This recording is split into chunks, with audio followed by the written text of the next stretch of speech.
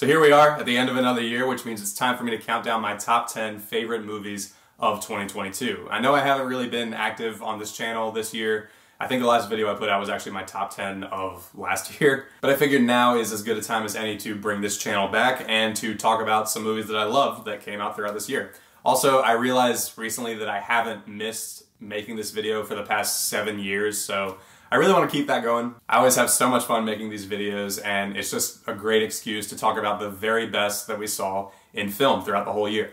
With that being said, let's talk about 2022 as a whole for film. Once again, kind of a letdown. I feel like I've been saying that for the past couple of years, but for me, I think 2019 was just such an amazing year for movies. There was so much great stuff that came out that year, and I just feel like I've been chasing that high ever since, and we haven't gotten a year that's lived up to that year in film since then. I just feel like it was another year where there was a handful of movies that I was really excited about and really looking forward to that just didn't quite live up to those expectations.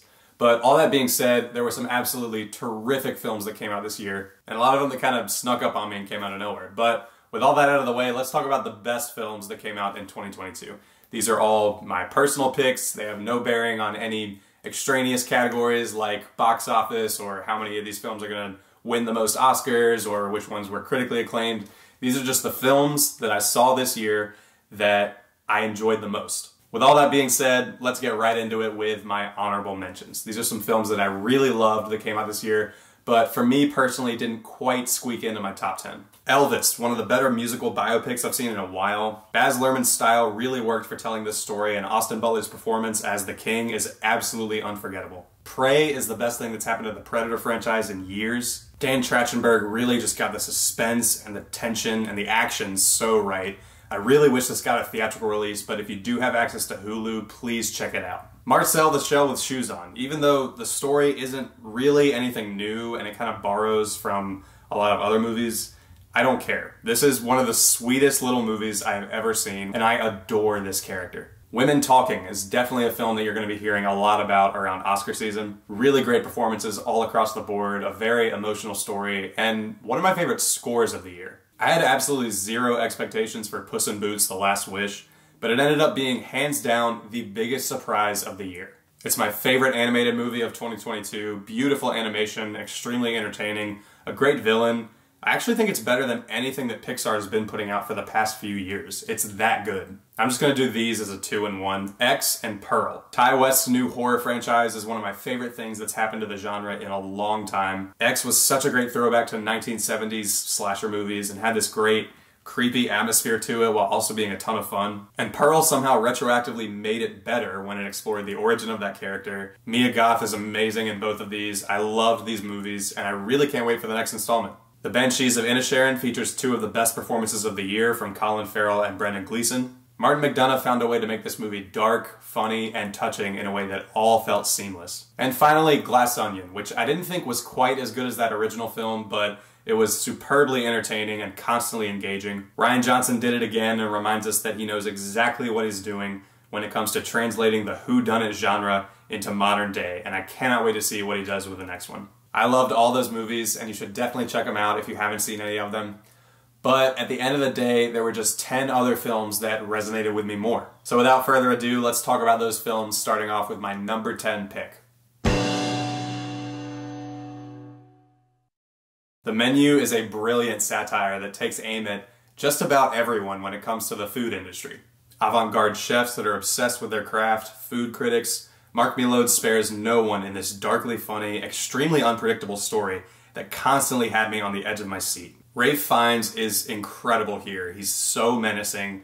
Every time he's on screen, you have no idea what insane thing he's about to do. And I loved his chemistry with Anya Taylor-Joy. They're constantly playing these mind games and trying to understand each other, which comes to a really satisfying conclusion towards the end of the film. But another thing I love about this movie is how you really can apply its message to any medium. It could be about the film industry or the music industry. At its core, it's really just about that line between love and obsession in art. And beyond how wildly entertaining and hilarious it is as a movie, it'll probably keep you thinking long after you see it. I've been hearing about Avatar 2 for most of my life at this point. And after 13 years of waiting, we finally got it. And I think However you feel about the quality of this movie, we probably can all agree that James Cameron has yet again made a film that is quite literally what the theater experience was made for. This is without a doubt one of the best looking films I have ever seen, and seeing it in IMAX 3D made it look even better because you just feel like you're there. The flight sequences, everything underwater, the painstaking detail that went into every frame of this movie makes it one of the most immersive experiences I've ever had with a movie. But on a story level, I actually liked a lot of what they did. Jake Sully was a much more interesting character this time around, and I loved seeing him as a father. The last hour is just white-knuckled action. It puts every big comic book movie of the last decade to shame. This was just such an amazing experience. I saw it twice and was consistently blown away by what I was looking at on screen. And if this movie showed us anything, it's that you never bet against James Cameron. Another amazing theater experience. Jordan Peele's Nope is a spectacle in every sense of the word. His inspiration from the films of Steven Spielberg really showed with this movie, as I was getting a lot of Close Encounters and Jaws vibes. But Hoyte van Hoytma's breathtaking cinematography is really what made this movie for me. The nighttime sequences are some of the best I've ever seen in film. They just look absolutely stunning. The way they captured that feeling of this massive, unexplainable thing in the air was astounding. And they used it to say some really interesting things about how we perceive a spectacle and how that thing can be taken advantage of. Keke Palmer is amazing here. She's so charismatic and likable, and I hope we start seeing her in more stuff after this. Daniel Kaluuya, as always, is great, as well as Steven Yeun. I also really loved how this movie was a love letter to crew and the behind-the-scenes unsung heroes of movies. That was a really nice touch. I had a great time with Nope, if you can't already tell, and I think it's one of Jordan Peele's best films to date. RRR. Wow, this movie is insane, and it's also some of the most fun I've had watching a movie in my entire life. It has some of the craziest action sequences ever put to film. You get dudes piggybacked while shooting people left and right, people flying through the air, shooting bows and arrows, spears. There's a fight with a tiger. It's so over the top and campy, and it feels like it could have come out in the 1980s with how absurd it is. But it knows that, and it embraces it, which makes it just so much goddamn fun. But on top of all the action, there's a really great emotional core here between our two main characters. You see how their friendship comes about, and then how that relationship is tested, and I was surprised at just how much I was really invested in that storyline. There's also some dance sequences that are incredibly well choreographed. This movie has just about everything. It's just a wild, bombastic, crazy ride, and I'm glad it did really well on Netflix because hopefully it'll turn people on to more foreign films in the future. Hollywood, take note, because RRR is some absolutely incredible action movie filmmaking that gives American cinema a run for its money. After several decades telling stories behind the camera, Steven Spielberg finally got to tell his own story with The Fabelmans, and I thought this film was just wonderful. Although it's a semi-autobiographical story, from what I've read, a lot of what happened in this movie is actually true, just told through the eyes of a fictional character in the form of young Sammy Fabelman. You see how he first got into filmmaking as a kid, and how a lot of what was happening in his family life influenced him as an artist and turned him into the filmmaker that we know him as today. It's a deeply personal story for him, and I'm so glad he was able to tell it the way he wanted to. And in typical Spielberg fashion, it is pristinely written, directed, and acted. Michelle Williams gives one of the best performances of the year, as well as Gabriel LaBelle as Sammy Fabelman, who I think has a really promising career ahead of him. At its core, it's a movie about following your dreams and doing what fulfills you as an artist. And as someone who hopes to go into film one day and is about to be pursuing a career in the industry, this movie really just served as the inspiration that I needed towards the end of the year.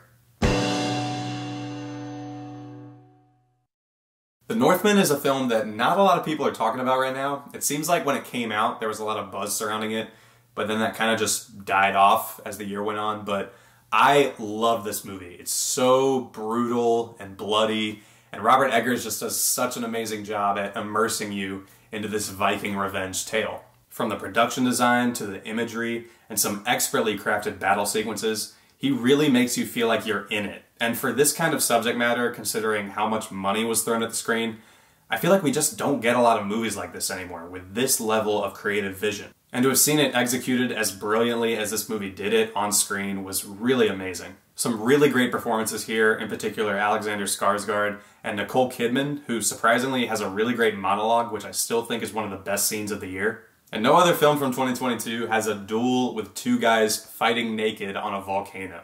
I mean, what more could you want? That scene was just glorious, along with the rest of the film. I was a huge fan of The Northman. Robert Eggers is 3 for 3 with me right now. And if you haven't seen it, please go check it out because it is some great original filmmaking.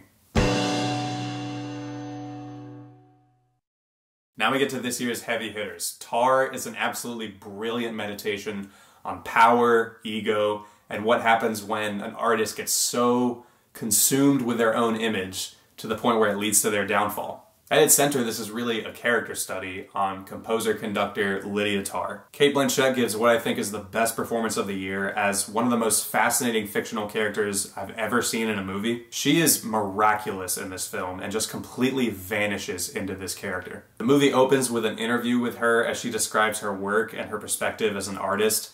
And even though it was just two people talking for an extended period of time, I was completely transfixed on the screen. Just because watching her talk is so engaging. But the thing I love most about this movie is that it does not force feed you anything. Todd Field directs in such a way that is extremely subtle, and every scene and conversation is meticulously crafted in such a way for the audience to really have to decipher what's going on under the surface. Nothing is just said outright, and the real message of this movie lies underneath. And this movie had the guts to go into a subject that I haven't seen many movies do, and that is cancel culture, and the idea of separating the art from the artist and where we draw that line. But it doesn't tell us how to feel about it. It just presents both sides of that argument and explores what that conversation is really about. And it especially does that with my favorite scene in the whole movie, an incredible one-take scene that happens pretty early on in the film, one of the best scenes of the year. Top Gun Maverick is not only one of the best sequels ever made, it's also one of the best movie theater experiences I've ever had.